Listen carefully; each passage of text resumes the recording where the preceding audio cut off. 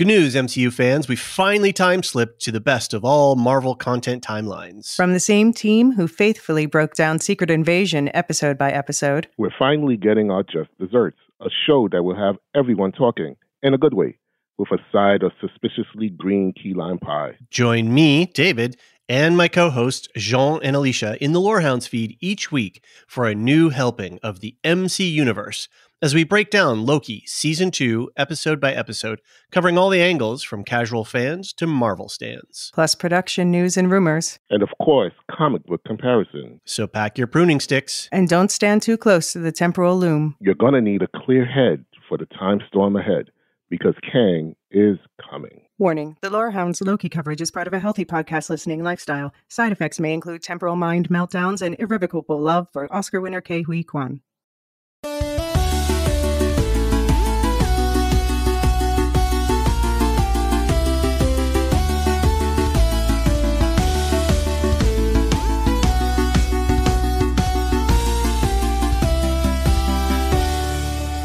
Welcome to the Lorehounds One-Shots. We're the Lorehounds, your guides to the Mike Flanaverse. I'm John. And I'm Elysia, and this is our coverage of the Netflix original series, The Fall of the House of Usher. In this podcast, we're going to have a short breakdown of the show, starting with our spoiler-free hot takes. Then we'll discuss our favorite parts of the show, our theories about the characters, and where this lands in Mike Flanagan's renowned portfolio. Stick around to the end of the podcast for programming notes about all podcasts on the Lorehounds networks, including mine.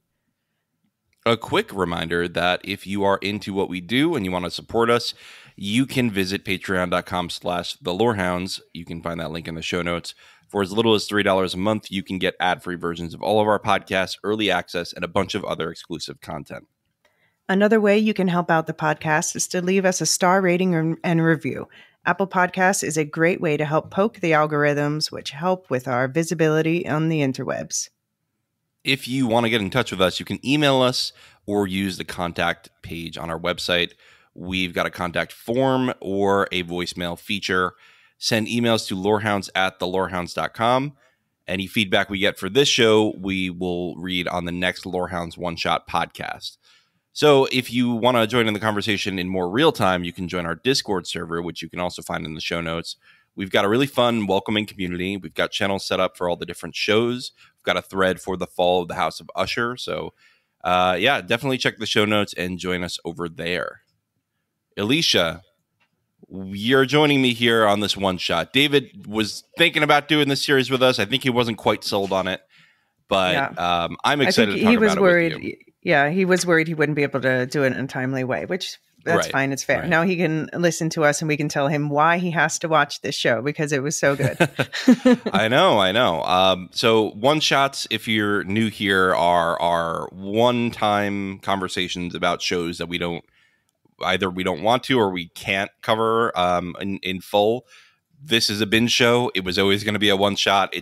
We've learned that it does not pay to cover binge shows episode by episode. So this is going to be our only conversation on this feed about it. But Elysia, first plug here, and I promised several, you are doing a much fuller breakdown on your feed. Isn't that right?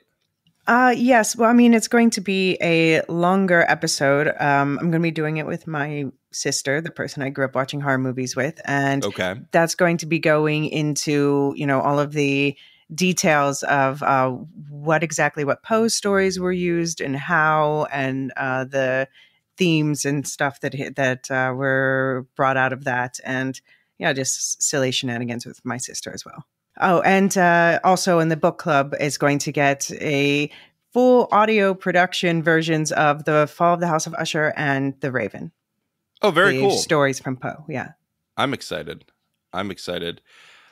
So I wanted to talk about this series with you because I knew I was going to love it from loving Mike Flanagan in the past. I think the only thing that didn't really hit for me was the Midnight Club. And even then, it was a fun ride. It just wasn't as good as his other stuff.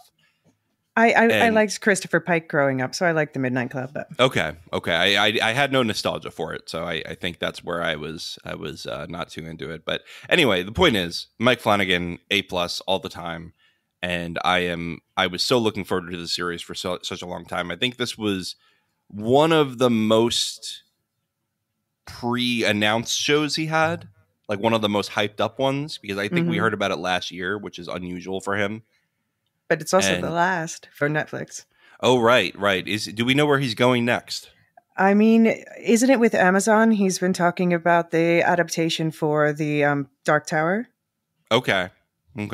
That's cool. I would watch that for sure. He would be perfect for that. I can't think of a single person on the planet who'd be more perfect to adapt that book. Books. Definitely. Well, I'm excited to see what he does next, but I think we need to talk about this series first. So before we get into the meat of it, and there's a lot of meat, let's talk about what we thought about the series without spoilers. Can you give your spoiler-free hot take?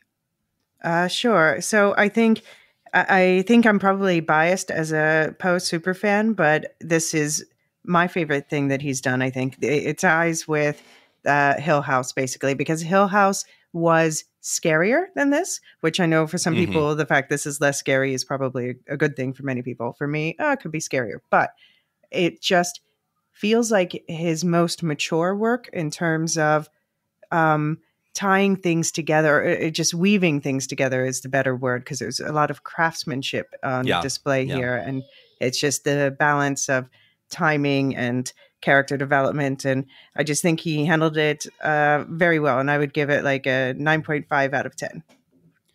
Yeah, we talk a lot about the importance of a finale, especially with some recent shows we've covered. But this show, I think, lands the finale better than any of his other shows. I think the other shows have good finales. This has a great finale. And it really does, like you said, tie it all together.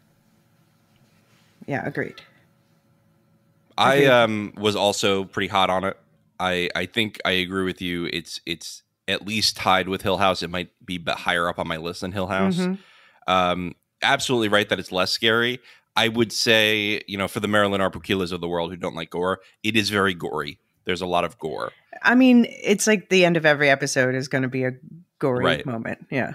But that's also like the most important parts of the episode, right? Right. That's when it all comes together. Yeah. Right. So if you need to skip the gore, you're probably not going to like the show.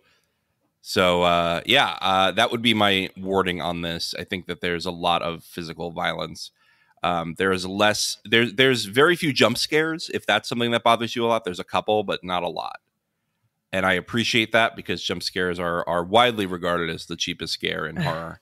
See, I didn't jump at all while watching, but maybe, I don't know, maybe I think there's a couple.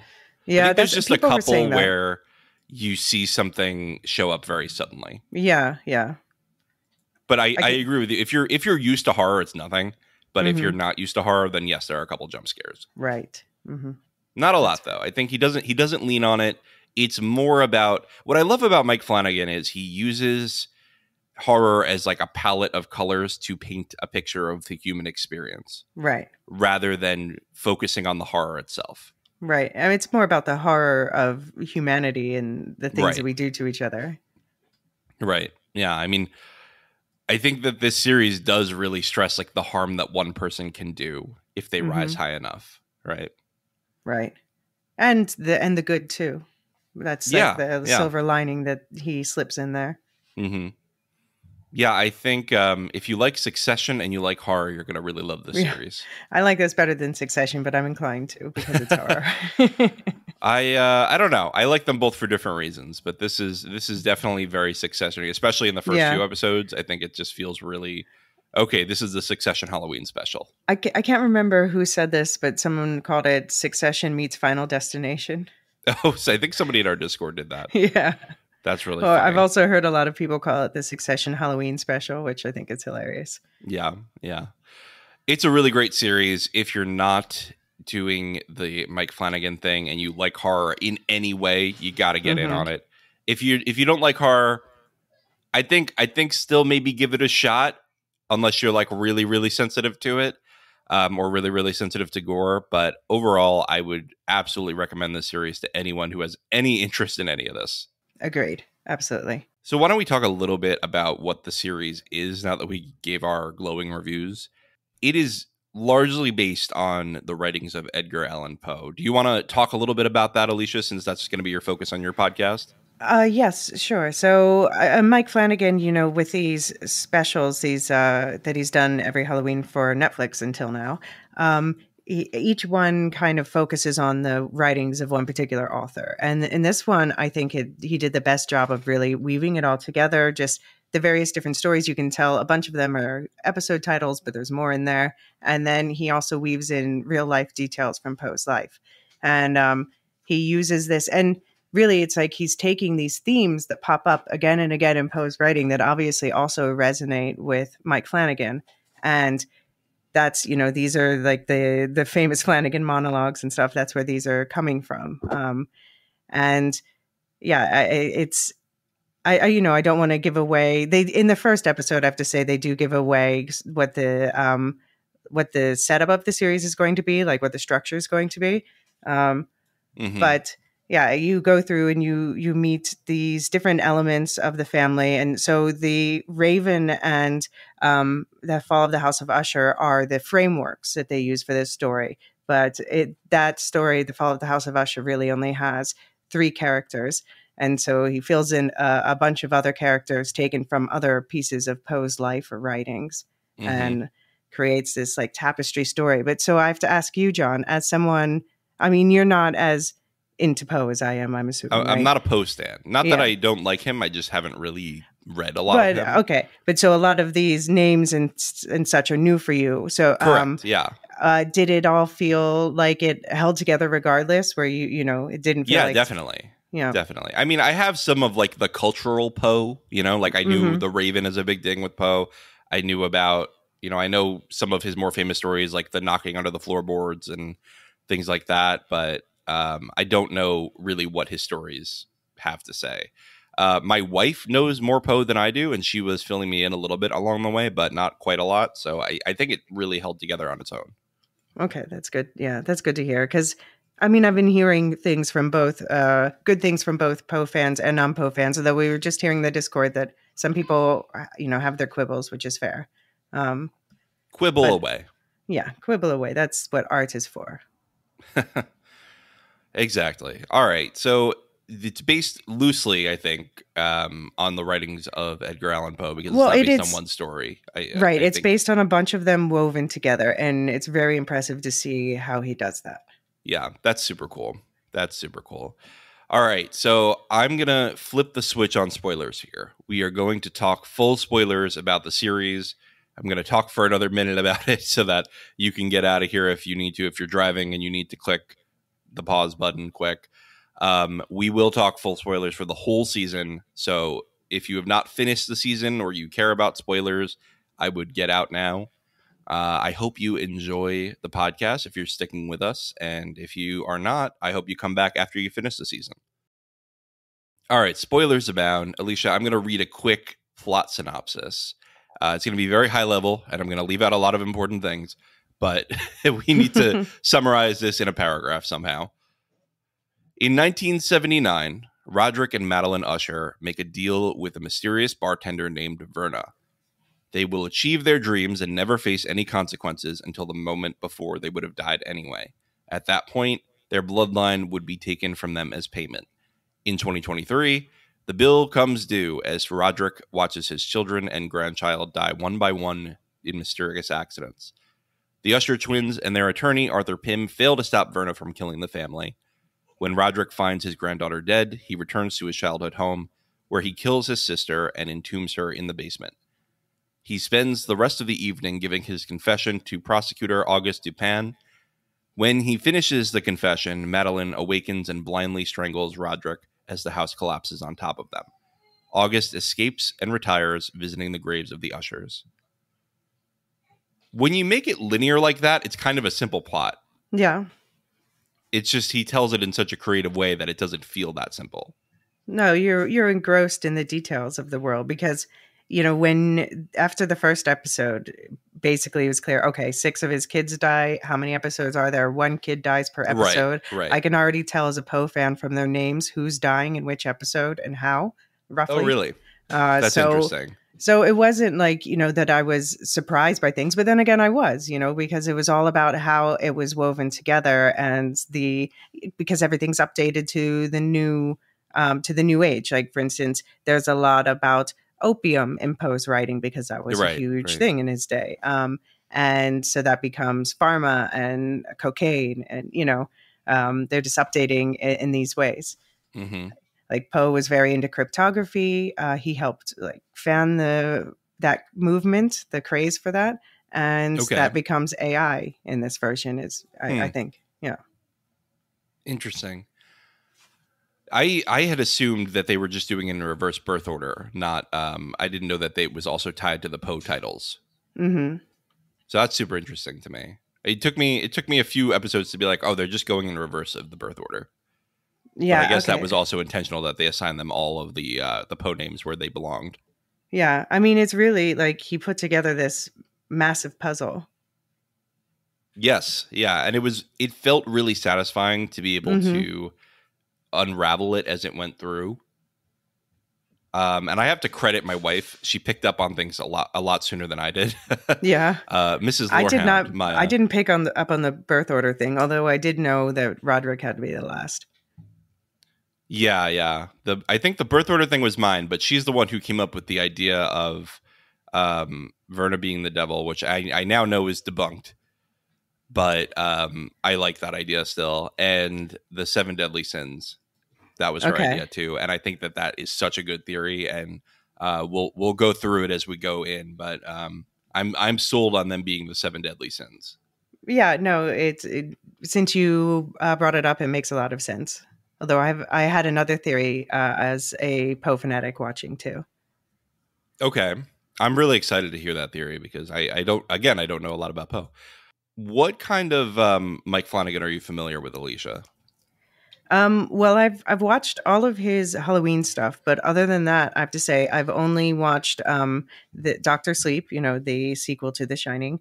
And yeah, so I just recently saw the Gerald's Game, which it was a Mike Flanagan movie, and it stars Carla Gugino and Bruce Greenwood. So yeah, have you seen that one? I haven't. It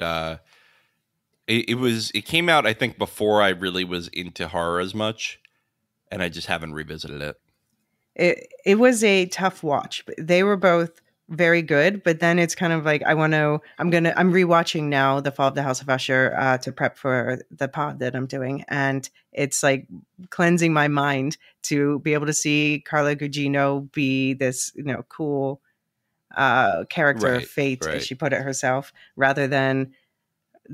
Yeah, I don't want to. No spoilers for the other one, but she is a woman wronged over and over. Yeah. It's hard watch. Yeah, I mean, I've seen the trailer of it. I know what you're talking about. Definitely a much different character than Verna. Yeah. So it just makes me think though about how Mike Flanagan takes. In that case, he is apparently a very good adaptation of that Stephen King story. And this is a very good adaptation of Poe's stories. So he's really great at adapting things for some reason, and because they feel, even though they have the same actors, they feel completely different. And because they're reflecting the tones and the messages of the original stories, but at the same time, you can see his signature, just examining of the darkness of humanity that he does in his storytelling. Yeah, he's so good at it. Speaking of Carla Gugino, can we talk about Verna? Mm-hmm. Who is she? I mean, obviously you have the anagram there. Mm-hmm. She's a raven, yeah. And she even points that out in that. You sent an interview over. Yeah. Pretty soon before we started recording and shut down my theory completely on the devil thing. But she, at the end, we see her with like black feather sleeves and stuff, and she almost kind of morphs into the raven. Not quite on camera, but at one point the camera moves away, and then the raven's there when it goes back. Right. Yeah, I mean, I buy her being the raven, but what is the raven then? Yeah, good question. Yeah, it's some sort of. For me, the reason why I didn't go with the devil theory is that I see every death she's offering a choice. Like she offers each kid, there's a way that you can do this better, where you can do the right thing. And then, as she explains to Freddie when he gets sliced in half, she's like, wow, I could have done this any easy old way, but you had to go and pull your wife's teeth out. Yep. I could not believe he did that. And that was, I think that might have been the darkest moment of the series for me. Yeah. Well, I was trying to match up his story to The Pit in the Pendulum, which is about a man being tortured by the Inquisition. And then I realized, oh, he's the Inquisition. And the Inquisition stops and the character lives. Interesting. Verna, I was just thinking about this before this. Is she perhaps death itself? Yes. And she's she basically makes a deal with the Usher twins at the beginning. Yeah. Basically saying, yeah, I'll give you what you want, but you're giving me however many souls exist at the time of your death in your family line. They also made some Demon at the Crossroads references, so I don't know how literally we're meant to take that. Right. Yeah. I think they said devil, right? Like the devil at the crossroads. Oh, yeah. Okay. Perhaps. Yeah. So that's another reason why I was like, it has to be the devil. They're alluding to it and everything. But I guess if Carla Gugino says it, she's an authority on it. Yeah. She's older than humanity. So we know that. Right. And she keeps going, you people, your kind. This, very like removing herself from the equation. The scourge on the earth. Yeah. Right. But what's interesting is if she's death, and if she wants more death, why is she showing Roderick all the death he caused and being very scolding? But I don't think that death wants more death. Like, think also of the death from the Sandman. She's not like craving more souls. It's her job. It's what she has to do, and so she tries to do it in the best way possible. And then, in Verna's case, you have to kind of agree, like. She tries to give Lost Lenore at the end the very best death possible. Right. But everyone else, she's like, you know what? You've earned a little worse. Like, you were just a terrible person. So I'm just going to have a little fun. Right. Yeah, she does give everybody an out. And then Lenore, I like what she says. There's a lot about my job that I love, but this is not part of it. It's so yeah, I think you're right. It's not about racking the numbers up. It's about exerting justice on these people. Right. Yeah. That's why I was thinking of her as like an angel of vengeance as the series went on. Interesting. And there's just no vengeance to have against Lenore. Poor Lenore. No, poor Lenore. Lost Lenore. Oh, I knew as soon as they said her name, the Raven is about a man mourning his lost Lenore. I'm like, she dies in the last episode. Yeah, she sure did. Sure did. And I really liked how Verna goes, why do I have to explain to them the meaning of bloodline? Right. Yeah. I mean, I picked that up right away, but then again, it's because I also knew Lenore was going to die. So I know a lot of people on Twitter were like, what? I was hoping she would live, but by the time we got there, I was kind of convinced it wasn't going to happen anyway. It was still very sad when it happened, though. Yeah, it was very sad, but it was beautiful, that she tells her. And just that was one of the speeches that really gave me some misty eyes. Yeah. And I really liked that. As much as I criticized Mike Flanagan for his overuse of monologue sometimes, that's like basically my only complaint about Mike Flanagan is I think sometimes he gets a little self-indulgent on the monologues. That's fair. One, he used them sparingly in this season, which was great. And two, the only one that really bothered me in this season was the lemon one. I was like, this is just kind of cringe to me. Okay, but I thought it was funny, but I know you worked liked in marketing. Yeah. I was just like, I don't care about this. The lemon one, I was like, move on. But the Lenore one was really, really good. That was really beautiful, like you said. Right. Yeah, and the use of Poe's poetry throughout was just also chef's kiss. Yeah, I was assuming it was Poe poetry, but poetry. All right. Poetry. But yeah. I couldn't place it. Because I think Poe poetry sounds like something the police write. That's funny. Now that we've talked a little bit about Verna, and I don't think we're ever going to get to the answer of who she is, but Can we talk about the Ushers and this 7 deadly sins theory? Yes, please break down. I see it before me, but break it down for the listeners because I've decided that I'm completely in on this. Okay, so if you're not familiar with Catholic mythology, there's this idea that there are 7 deadly sins that all are like the worst possible sins. They're the traits of humanity that really get them into trouble. And, you know, in excess, all these things lead to hell, basically. And I think Elysia, you're on board now. Yeah. That the ushers represent these sins. And part of this is that other than Roderick and Madeline, they all have a color assigned to them that shows up through their outfits and their surroundings, through their episodes, but will take over the screen by the moment of their death. And I thought that was a really cool way. It was much better done than Kaleidoscope. The colors actually meant something. Right. Which was very impressive to me. So the 7 deadly sins are greed, sloth, envy, pride, gluttony, wrath, and lust. And here's the way that I broke it down. And I will again say my wife, Maya Lorehound, she helped me break this down. We kind of debated which one was which for a while. Roderick and Madeline together, because they're twins and Verna loves symmetry, they represent greed. Freddie is sloth. Tamerlane is envy. Victorine is pride. Leo is gluttony. Camille is wrath. Perry is lust. And with the colors, I went back to each death scene and I picked the color out. Freddie with sloth is dark blue. Tamerlane with envy is green, which makes sense. Victorine with pride is orange. Leo with gluttony is yellow. You'll notice that he died next to a yellow car. Leo, I already just said Leo. Camille with wrath is light blue. Perry with lust is red. Okay. And then when they're dead, Verna shows up and it washes out again. Yeah.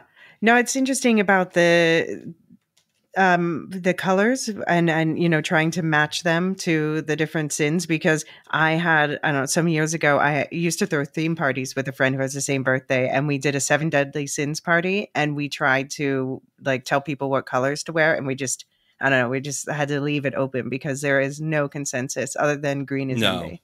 Yeah. And wrath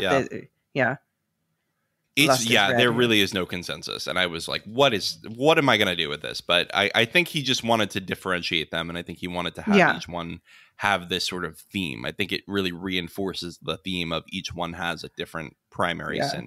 And it was great production design too. Yeah. It's not to say that they don't all have parts of the other deadly sins in them. But I think that these sins that I've laid out here are the things that really defined their character failings. Right. No, I agree. When I, after we had this conversation, when I was like looking at the sins and the characters side by side, I couldn't break it down any differently. You were a little skeptical of some of the assignments, though. I'm curious what your alternate assignments were. I don't know. Have you changed? Because I feel like you've changed some of them too. I think one thing I was skeptical about was Roderick and Madeline sharing like a sin, because there does seem to be a difference between them, but in the end of the day it just doesn't fit if they don't. So yeah, and I think it's just flavors of greed, you know, like she's the ambition greed and he's the hoarding greed. Yeah, I think Roderick is the character that's supposed to be the stand-in for Poe himself in this, in the sense that his mother died when he was very young, and he had a fraught relationship with his father, and aspects of his personality, the being a ladies' man kind of thing, and yeah, I don't know, so I couldn't see past that to see. I think like his sins to me were more complex. I guess it was hard for me to like boil it down to one thing. Okay. Yeah, I think that's fair. I think Roderick certainly has quite a lot of failings and is the most melancholy and reflective in the end. Right. Yeah, I guess, there's remorse in the last moment in this case. Yeah. I'm going to make my pitch anyway, because I think it'll be good conversation for why they all have their sins. I think Madeline and Roderick are pretty clear. You know, they made a deal so that they would have financial success in exchange for their bloodlines. Right. That's pretty greedy to me. Right. Freddie, I picked sloth because even though he exhibits some wrath and some envy, he, in the end, his death is related to he failed to get the building knocked down in time to prevent Perry's death. Mm-hmm. He neglected his wife. Mm-hmm. and then he dies paralyzed and unable to move, laying on the ground. So he's Sloth. Yeah, that's fair. Especially the whole building thing really makes that ring true for me. Yeah, and I did change Victory. I swapped Victorine and Roderick and Madeline. The reason I did that is I at first was really attached to making Roderick and Madeline Pride, because Pride, in almost every media that examines the 7 deadly sins, like Full Metal Alchemist and whatnot, Pride is always like the leader. Right. And I just, my brain wanted it to be the head is Pride, but I just think it's unsupportable. I think that's what I was objecting to when you showed me the first list, because I did think that Victorine was Pride, because, Verna says to her, it's not about doing the good. It's about getting the recognition for the good. Right. I think that's right. I think that's where my error was, but it's corrected now. Tamerlane is Envy. I mean, obviously she's extremely jealous of Carla Gugino, who wouldn't be, and she throws her husband out because of the jealousy. She hurts Juno because of the jealousy. She can't see past it. In the end, the envy consumes her, and she gets killed by the very rage that is boiling up through it. And like with things like her husband, she's the one who's creating the envy out of nothing. He doesn't even want to do these dates with the prostitutes. Right. What a weird concept. Which that honestly, I thought it was both funny and horrifying to watch. Yeah. And I thought it was just really creative of Mike Flanagan. Yeah, I think so. Her episode is called Goldbug, but I think actually it's more based off the story William Wilson, which is about someone seeing a doppelganger and getting more and more angry with them, and like causing, because they see the doppelganger, they're ruining their own life, and then they eventually see it in the mirror and realize it's themselves. Interesting. Victorine, I think we talked about Pride. You mentioned she's like, she can't admit that this is a failure, right? She can't admit that her project has failed. And she even goes so far as to forge the signatures of her partner, and to commit her to something that she's not comfortable with. I think that is, and she can't even admit that she killed her partner in the end. She's like, no, I made her heart beat. Right. That was the spookiest. I think that was the spookiest death for me. Yeah, I mean, I think we'll get to Perry. That death was the most like memorable, very cool death, so to speak, in a weird, gross way. But yeah, this was the most heartbreaking, I think. Yeah. Although, do you notice almost all of their partners died? Oh, yeah. It's the price of being involved with an usher, I guess. Yeah, their partners died. Except for Leo's. But we don't know what happens to him, and obviously Freddy's survives at the last. Didn't Tamerlane's partner live? Oh yeah, true. I guess yeah. And I think only Victorine's partner. Died. Well, Leo got his partners killed. And yeah, maybe you're right. Did Leo's partner die? Yeah. Sorry, not Leo. Perry. Perry. Yeah. Oh, okay. So Perry's partners died. Is that it? And Victorine, I guess. Oh yeah, and Victorine. Okay, so Perry and Victorine. Yeah, I guess. Okay, wait. Camille. Camille sent her assistants away. She didn't have any significant others. That's true. Yeah. Okay. I guess I was overthinking the deaths based on Perry and Victorine. Yeah, I think most of them walked away unscathed. Even Freddie's wife went away eventually and recovered. Yeah, but she had a real rough time. Yeah, she did. I mean, I have to wonder what kind of recovery that is after having all your skin burned off. All right. Well, Verna promises she recovers. Okay, yeah. Enough. Yeah, she does good. Yeah. She does enough to start a foundation and help a lot of people. Yeah. Going down the list, Leo, gluttony, addicted to drugs. I had him on the platter for sloth for a little bit, but I think he ended up being gluttony. He he's overdoing the drugs. It makes him go crazy and kill the cat, and then that's what sets us all into motion. Yeah, I had the same thing where I started him in Sloth, but then this seems more like it. Yeah. Camille, Wrath, and this was one of the weakest alignments, I thought, because there was some lust going on and envy going on, but I think in the end, what killed her was this need for dirt against her sister. Right. This need to get one. I got mine, right? That's what she says at the moment of her death. Right, exactly. So I think she was Wrath. So I was thinking envy for her also, but I think it's more clear with Tammy, so. Yeah. Lastly, Perry, I think lust is a pretty easy assignment for him. He's literally throwing a sex party to die. Right. Yeah, I think that one left a little room for debate. Yeah, and there's obviously the red everywhere, which is probably one of the stronger color associations. Mm-hmm. All right. That's my argument. I'm leaving it there. You've got an alternative reading, though, with this hop frog theory. Well, it's not, they can work together. Okay. But what I was thinking of is because there was the jester that popped up a few times, which actually comes from the Cask of Amontillado, which is, how the fate of Griswold ends. But because that it got hop frog stuck in my head, but although I can understand why he skipped that story, he skipped a lot of stories. There's a lot of Poe stories. And this is a story about a dwarf who's kidnapped and taken to another kingdom where the king is just hurls abuse at him all the time, dresses him up as a jester. But there's another kidnapped dwarf woman. She, however, is very beautiful. And so she dances for them and she's a favorite. And her friendship with Hop Frog is his only solace until one day the king does something abusive to her. And Hop Frog's like, well, you know what? That's it. We're done. And he plays a trick on the king. Now, the king does at least acknowledge Hop Frog is clever, so asks for costume advice to a party. And he gets all of the king and his 7 council members to dress up as... He says it's dressing up as orangutans, but what they're going to do is put on tight-fitting clothes covered in tar and flax and chain them all up, and Hop Frog will lead them in by the chain like he's caught a bunch of orangutans.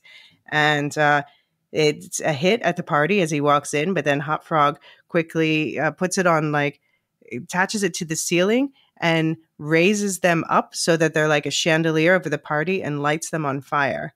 And he burns them all alive above the party, and he and his friend run away. So so in this case, Roderick is the king, and his sister and his kids are his council of 7, and Verna is Hop Frog in a way. Okay, all right, that's pretty interesting too. But it could, both can be intended, and probably neither. I don't know. I like this. I like adding this here, especially because we have the jester going on, which also you said ties with the Cask of Amontillado. Amontillado, yeah. Okay, yeah. There's the character who gets walled up in that story is also dressed as a jester at a party. Can I ask you, is the alcohol that they're consuming in the last episode and when, in the narration, in the armchairs and while they make the deal, the cognac, is that linked to any Poe? So probably what that could be linked to is that there was someone who for 60 years was called the Poe Toaster. And he would go and visit the grave of Poe on his birthday every year and leave 3 red roses and a bottle of cognac. Yeah, so it's probably a nod to that is my best guess. Interesting. Well, I like this Hop Frog theory. I actually really liked the way that the Cask of Amontillado thing worked out in the show. It was really interesting to see what they did, how cold the twins were about it.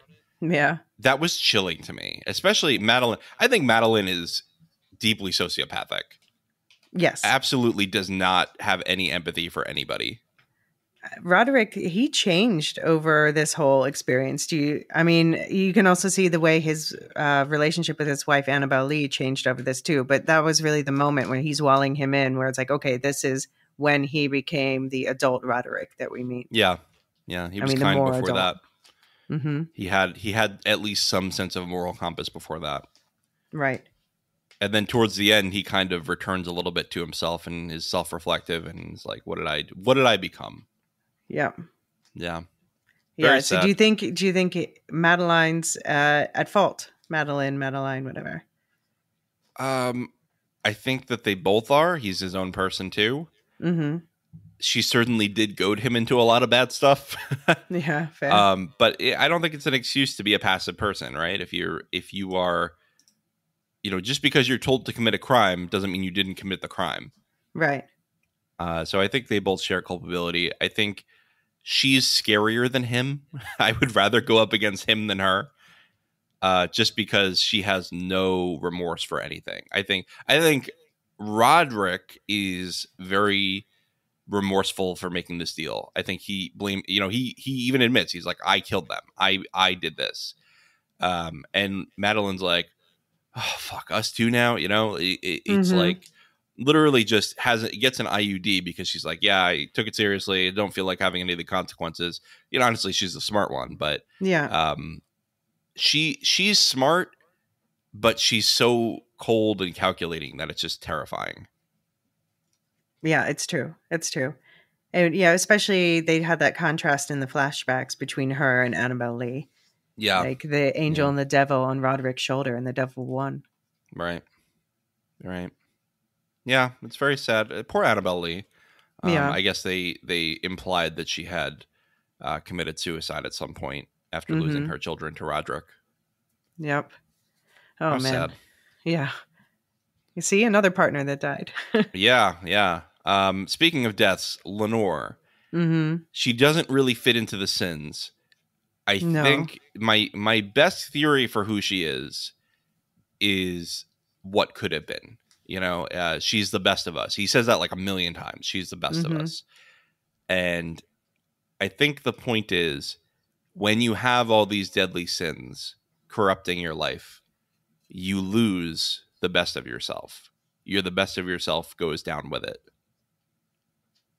And she was the best of all of them, right? Yeah. She took the best of all of them, their best traits, and she still goes down because of their failures. Right.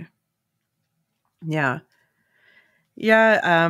I agree. I see some themes from Poe poetry, like Maury is her mother, and that comes from a story called Morella, and it involves a woman who dies, and in childbirth, she had been severely weakened before that, and the child ends up growing up and looking more and more like her mother, and it's freaking the father out, and so he doesn't even name her until her 10th birthday, and he takes her to get baptized, and the priest asks for the name. And at that moment, he says Morella, and the little girl dies. And there's just by like naming, and she said, he says Morella, and she says, I am here, and then she passes away. So there's like a lot of themes like that where women morph into another, and the children carry the sin of the parents, sort of thing. Wow. I think in my hop frog analogy, maybe she's Trippetta, the pretty dancing lady dwarf. But in that story, she does make it away with Hop Frog. So she gets a happier ending in that version. Okay. What do you think Mike Flanagan is trying to say with this series, since we're wrapping up our discussion? I think to me, it felt a lot like a tribute, but also like, hey, look at these ideas that this guy was writing about in the 1800s that are still so applicable to the world today. That we're still suffering. We're still dooming ourselves to the same sins. I think it's meant to be casting a mirror back on the viewer, as a lot of Mike Flanagan work is. What do you think? Yeah, it's interesting. I'm not an adherent to the beliefs of the seven deadly sins. Like I don't have any religious ties to them, but I think that they are poetically very relevant. You know, they are. Mm-hmm. It's sort of like negative human traits that you should watch in yourself, right? I think all of these are legitimate critiques of the human psyche, and I think Lenore might be the lesson there, which is the best of you won't make it out if you let yourself fall to these other things, fall to these negative traits. Yeah, he seems to be casting a spotlight on consequences, like especially at the end, talking about how many thousands the opioid epidemic has killed. Right. Yeah, that was a very cool visual effect and very horrifying. Mm-hmm. And you see Roderick and Madeline throughout the series try to justify the whole thing, right? Like, oh, they don't want to feel pain and they blame us. And it finally forces Roderick to confront his demons and confront the consequences of his actions. I think you're right. Consequence is really the main point of this series. Especially, I think you even have in the deal, Verna says you'll never face any legal consequences until the moment of your death, right? For your whole life, you'll never face any legal consequences. Right, yeah. Because when you don't face consequence, that's really the worst of yourself comes out. Right. And Auguste Dupin has to pay the price for them. Yes. This guy's career was ruined by them. Yeah. I mean, I also found it very interesting that Pym, that he is one of the only, basically he and Dupin are the two who say no to Verna, but they still suffer the consequences. You know, she bribed them. She's like, if you say yes to me, then I'll give you these outs or, you know, this glory. And both of them are like, nah, what's the point? Or it's against my very moral fiber. And they end up suffering for it to a certain degree, especially Pym, I guess. Yeah. But Dupin, he says, you know, now I get to spend time with my family. Yeah, he's a rich man, right? That's what he says. Yeah. Yeah, but Pym, I guess he's just like, yeah, you know, I like the way he says, I'm going to roll with the hand I have. Yeah. You know? Also, can we just say Mark Hamill was amazing in the series? Yeah, well, he was almost unrecognizable. I know. I wonder if that hurt his voice. I forgot that he was in this before I started watching, and I was like, "Is that Mark Hamill?" Like, I couldn't believe it. He did such a good job. He, like you said, he was unrecognizable. The character was so different than the other ones I've seen him play. I mean, he usually plays either Luke Skywalker, happy-go-lucky, or he's the Joker, right? He's this kooky guy. I mean, I think he was a fun archetype. My one thing I was saying on the Discord is that I heard more about how interesting he was than me seeing it, but I actually don't really mind that at all. Okay. He wasn't the most interesting character to me, but he was more of a device. He added a nice flavor, a nice seasoning to the mix. Yeah, I really liked the scene where he tries to kill Verna. And Verna is like, oh, I'm sorry I had to play with you, but it was just so fun to watch you work. Very good stuff. Very good stuff. Yeah, she must have a good time. She steps on the body, right? And then it's just air. That was I really have to praise the way they economically used visual effects in this show. Yeah. Yeah. Yeah, they really did. They definitely went more practical than they needed to, and I am glad that they did. I'm glad practical effects are back in fashion. I think part of it is need because of the backlog, but part of it is and people cost, realize that it and cost. But part of it is I think people are realizing they're like, oh, there's a reason we used to do effects the way we did. You know, we don't need to do everything in digital effects. Right. Yeah, the best that I see is often a blending of the two. Yeah. Yeah.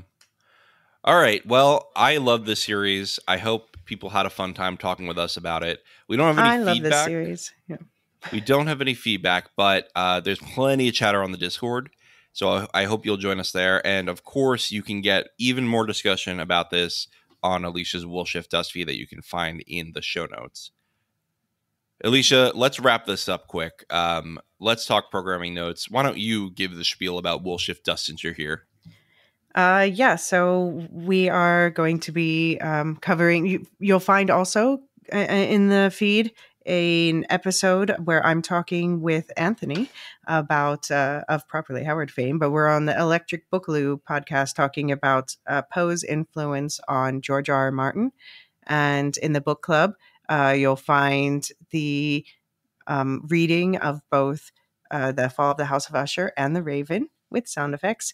And then you'll find soon, I think like next week, in the main feed, there'll be the breakdown of The Fall of the House of Usher. And then the next thing up for Will Shift Dust is coverage of the new Hugh Howey adaptation, Beacon 23.